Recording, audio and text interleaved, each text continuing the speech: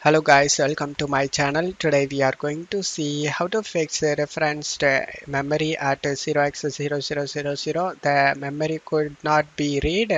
Let's fix it guys. You just need to go to search menu and type advanced system settings. Just need to click on open it. Under performance select settings. Select advanced tab.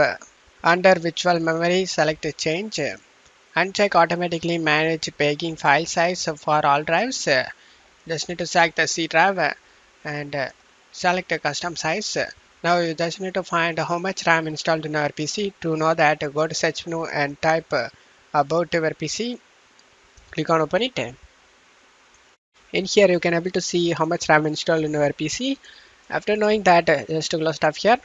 Now check my video description for this installer size and maximum size.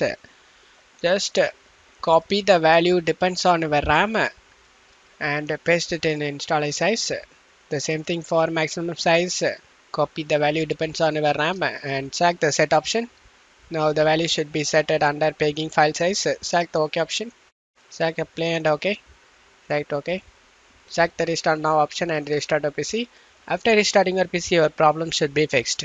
And that's it for today's video guys. Give me a like and subscribe. Thank you.